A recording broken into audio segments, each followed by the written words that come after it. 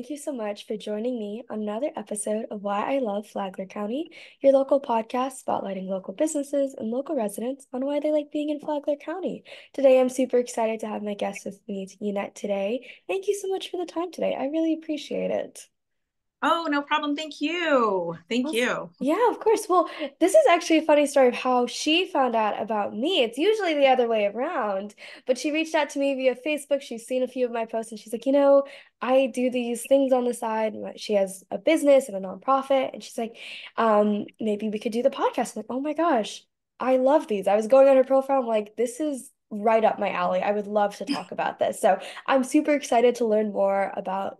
You were telling me a little bit about one of your nonprofits, and I was looking a little bit about your business. So I'm just super excited to dive in. So, just to get us started, why don't you tell just a little bit on your journey of coming here to Flagler, Palm Coast, all that good stuff?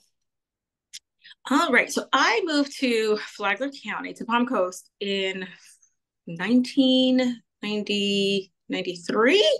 I was 14. I was in seventh grade. I went to Buddy Taylor. I lived in New York. I was from Queens, New York. And I had an uncle and cousins who lived down here. We would come during the summers to visit. And it was like a jungle. It was dark. There were no street lights. It was just, but it was fun. And then my mom was like, "Do you guys want to move to Palm Coast?" And I was like, "Yeah, the beach. They have a pool. Why not?" So we moved. I was in seventh grade. I started at Buddy Taylor. And then I went to Catholic school in St. Augustine from eighth to 12th grade. So I've seen a lot. Like I said, there were no street lights. Everything was stop signs. Yeah. We had a Walmart and a Kmart, and that was it. And a Winn-Dixie and a Publix.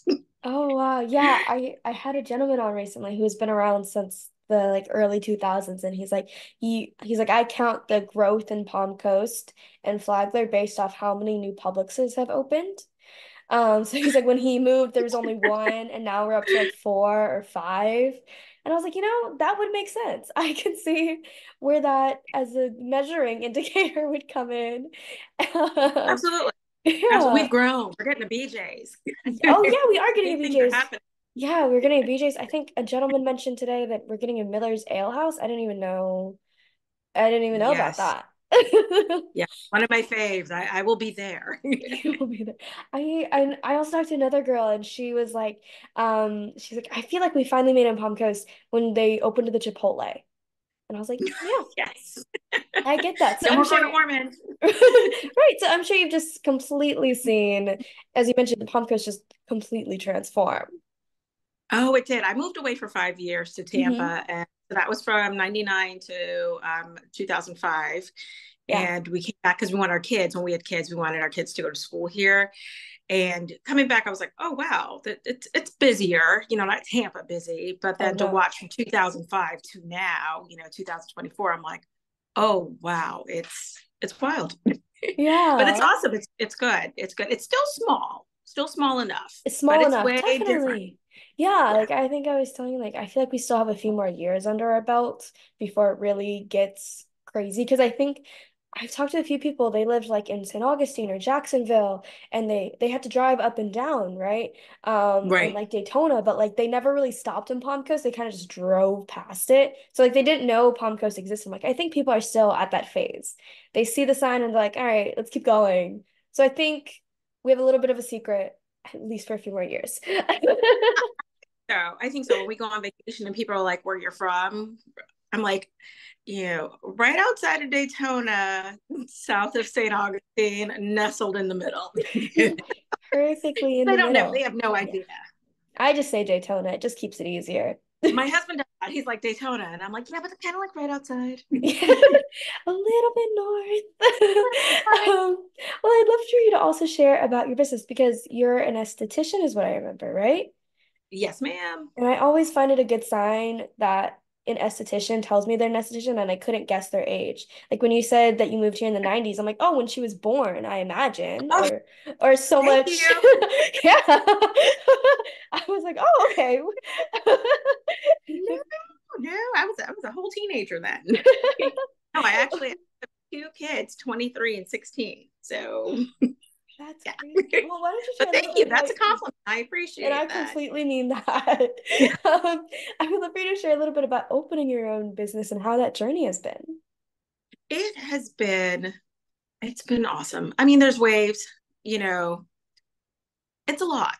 You know, Yeah. you don't think it, I think, on the back end. I opened on my own. So I graduated from esthetician school in 2015. Hmm. I also had my nail license from way back when I was in high school. One summer, board in Palm Coast, I went to nail school. I don't know why. There was nothing else to do. So I've had my license since I was 16. So I didn't go right into aesthetics. I started back with nails, and then I went slowly into aesthetics. And I went to work somewhere else, and I was there for about 4 years. And COVID hit. And when COVID happened, you know, the world shut down. And my husband was just like, you should go out on your own and you should do, you know, you should do your own thing. And I was like, yeah, I don't really know, you know. And then I was just like, you know, I really had fallen in love with doing facials and chemical peels and all that. And I was just like, okay, all right. And you know how they say the little nudge in the, you know, the little nudge that they give you? You know, his was like a full on push in the back, falling over the edge. So, he's a barber, and so he works for Okay. himself. So Yeah. he knows. So I opened here in the Coastal Center September 1st, 2020, right? You know, still kind of just getting out of COVID, but we were allowed to open back up and just go by appointments, which I still just, you know, generally go by appointments. Um, and it has been a ride. It has been, I've learned a lot. There's a lot on the back end. You know, it's different when you're just doing the facial and, you know, rebooking or suggesting products. You know, when you're your own business owner, there's the books, there's the inventory, you're the cleaner, you do the linens. You know? It's a full circle. So Hmm. it's really it's rewarding. Hmm. It is, and it's still learning. I learn every day, whether it's the business end or just listening to different podcasts or keeping up with the trends, you know, the Right. TikTok stuff that everybody's Oh, watching. yeah, definitely. They're always changing. It's every 2 minutes there's something new, and you're like, oh my gosh, I just finished the last trend. What do you mean there's a new one already? Exactly. Absolutely. Close a skincare magazine. I'm like, oh, there's another one in the mail. Oh, that's not what it said last month. Right. And it's completely different too. It's not even like the same vein. It's like, oh, we just completely 180 this. All right, sounds good. Yeah. We'll keep going, I guess. I'd be curious to know, just really quick, are there any like anything that you have learned since going through esthetician school and maybe just in the whole process that you're like surprised maybe people didn't know? Like a fun fact or something like basic things that maybe people just didn't know about taking care of their skin. One thing not so much taking care of a couple different things about taking care of your Hmm. skin, but one thing I didn't realize when people initially hear about facials, right? They think women. Mm, Men get facials. Men take care of their skin, oftentimes, sometimes better than we do. They are on their regimen, you know, the ones that I've met anyway. Sometimes it takes a little bit when they see that it's working, they follow. Guys actually follow the rules. They if I lay out something, you know, they're seeing that it's working, they will follow it. So that I didn't think going into school. I was just like, oh, okay, you know, women, you right. know, women and teens because of acne and stuff like that. But I actually have a good amount of men clientele that are looking to take care of their skin and, you know, doing their home care routines and stuff like that. So that I didn't going in and coming out and, you know, just going into working in the industry. I did not realize that that would be, you know, a niche, which Hmm. that sounds my part, but it was just not what I first thought of. Yeah. I go to like some networking events and stuff. So now I include like men in my spiel, and it's always so funny Oh, because they're like, "Oh, men," and I'm like, "Yeah, you too. You have skin." right. Absolutely. Definitely. That makes total sense. Like my younger brother, he's 16, so he had a lot of acne. And so he's really been dedicated to his like skincare routine because he's like, this is terrible. And I'm like, yeah, it is. I know. So like, the light turns on, right? The light turns on, and they're like, "Oh, this actually this would work," or the light turns on, and they're like, "Oh, this doesn't, you know." I don't like the way that this looks, and it can change. So it's also the transformation too, and that's Yeah. for And that's why I enjoy doing what I do, because when I get to see the transformation, whether it's teens or men or women suffering from acne or, like hyperpigmentation, or just when they see that transformation and they realize that if they put in the work, the reward is there. Hmm. You know, that, at first, initially, when I thought, oh, facials, when I went to aesthetic school, I really went for lashes. I wanted to do lashes. Mm. Do lashes. My vision does not support lashes. I wear glasses. It does not help. So I got on the aesthetic side, and I didn't. I was just like, oh, facials. It's just like upkeep. But Right. they're really, throughout the years, it's really transformed into there's definitely rewards and change, and it's a journey. Hmm.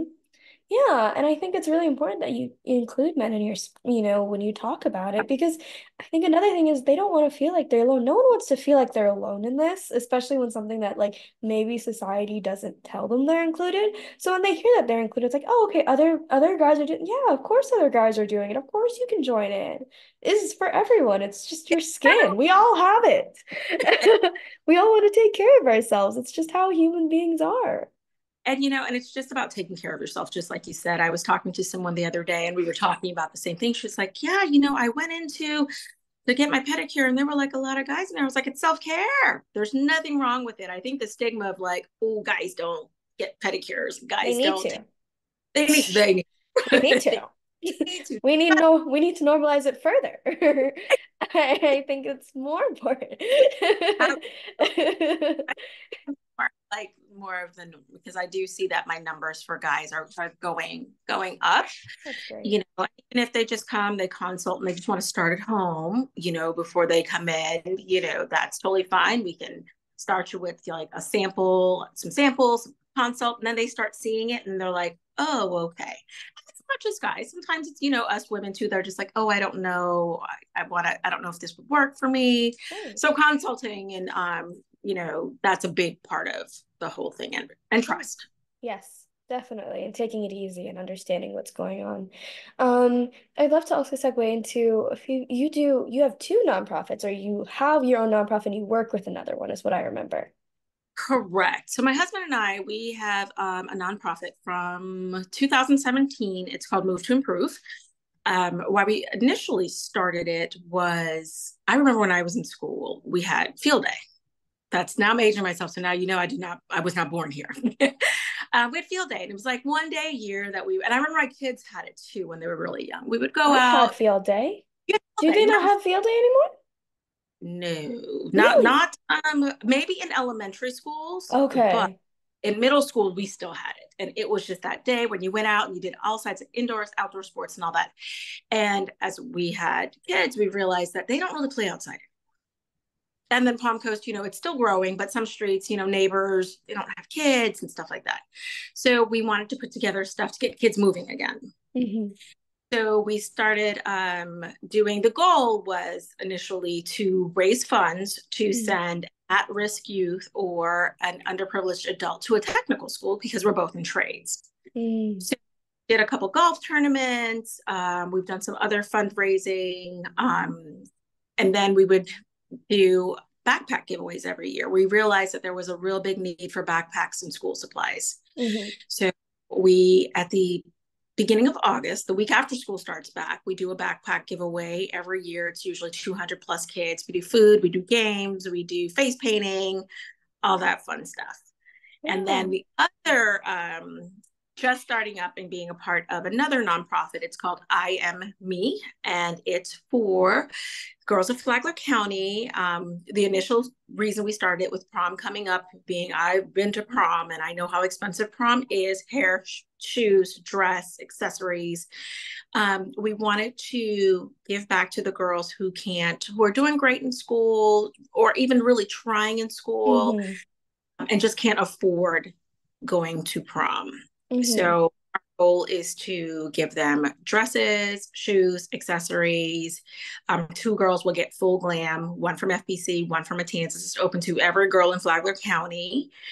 The applications are on our website. We are looking for sponsors and donations as well. So I'm a part of that. So yeah, those are those two. That's awesome. And I really love that because, prom is such a special night for a lot of these girls. Yeah. And they shouldn't have to feel like, they can only budget something so small. Like they have to reuse something that they don't like or anything like that. Like everyone deserves that chance to feel really beautiful, especially during some like high school is really a very insecure moment in your life usually. Like that's when judgment is an all-time high, stress is at I don't know about all-time high, but like all of these things, it feels like it's at an all-time high. Let's say that, it feels like the end of the world. So it's really important that I'm really glad that you're able to help all these kids in all these different areas that we need anyway. I think so. It's always, I'm like, oh, I'm doing this, I'm doing this, I'm doing this. But then the reward again, right? Yes. All, Yeah. and just, I know it's going to help someone, even if it just helps one girl, because it is. High school's hard, middle school's hard, school's hard, trying to fit in, finances, everything's so expensive nowadays. You Hmm. throw in how much ever dresses cost these days, shoes, hair, all of that. So if we Right. can, it's myself and two other women. They are both great, but we all just have the same vision. We just want to help these girls, and we're Yeah. going to be like throughout the year, etiquette classes and all kinds of different stuff. So it's still we're starting. It started up, but Hmm. this is our year, so Okay, we're growing congrats. different types of stuff as well. Awesome. So I'll make sure I have all that information in the description so people can check that out, support them, check out a little bit about what you do as well. And, just click on that a little bit easier. Hopefully that helps people seeking out and doing some things that are really great. Like I always ask people like, what should you do in the community? And everyone always says they love being a part of nonprofits, a part of charities, any way that they can just do some volunteer help.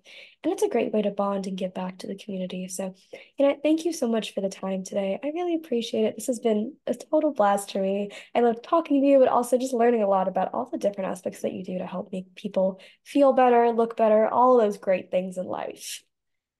Thank you. You are amazing. Keep doing what you're doing. Thank I am you. so Thank you so much. I appreciate it. And to everyone listening, thank you guys so much as well. And I'll see you next time. Bye. take care.